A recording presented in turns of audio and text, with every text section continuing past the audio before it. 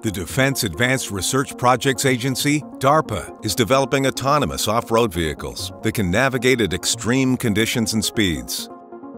But field testing these vehicles is very costly, time-consuming, and potentially dangerous.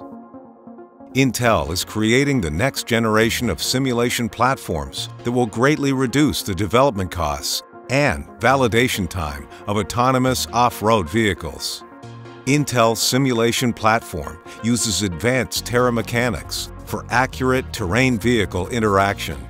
The platform includes tools to procedurally develop simulated maps that are customizable for various physical and environmental challenges, with a never-before-seen scale of over 100,000 square miles for each simulation, along with training for multiple vehicle simulations in parallel, which greatly reduces field testing costs of autonomous off-road vehicles.